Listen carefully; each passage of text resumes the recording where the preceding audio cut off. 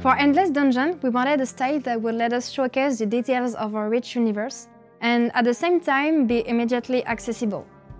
That's really how we approached this game, with the goal to make it unique, fresh, new. We wanted to capture exciting ideas for the gorgeous, diverse environments that would belong to this awesome universe. The game focuses on intriguing characters with engaging stories and one-of-a-kind personalities, and also on their very cool styles and how they behave. That's why we made them as authentic and appealing as possible. Each character has their own art style, which gives everyone a distinctive feel. The main challenge with Endless Dungeon was that the environment is so diverse and detailed, we needed to make sure that gameplay elements stayed clear to the players. For that, the characters and the action has to stand out. That's why we chose to give them a very special style, very colorful and dynamic. Here, we were inspired by comics and animated movies. Action and gameplay are displayed with vibrant 2D effects that we created.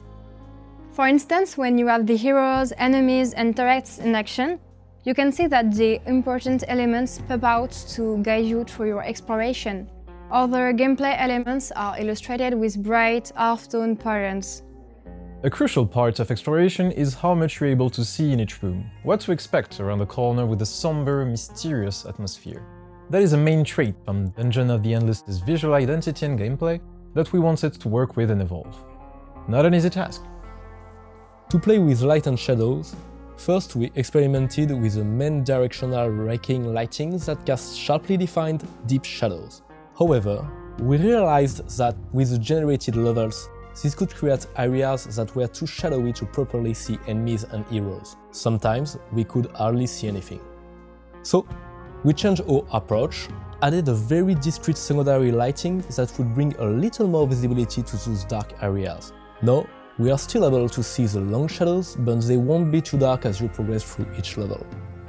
Another trait we wanted to keep from the original game is the use of lighting colors to serve the atmospheres of levels and rooms.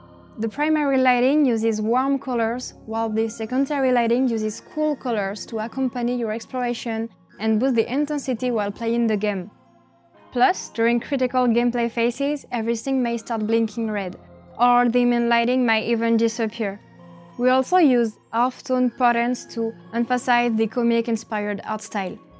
A true puzzle to solve was how to present the Endless universe. In Endless Dungeon, the camera angle gives players a much closer view on the environments, heroes, and action. So many questions popped into our heads. What do endless living and working spaces look like? What about endless physiology and anatomy? What was their writing like? We don't explicitly answer these questions in-game, but the environments should give the players some clues.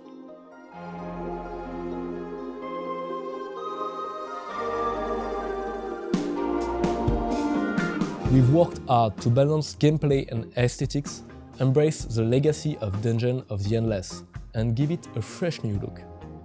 We are really looking forward to letting you explore the station and uncover all of its mysteries.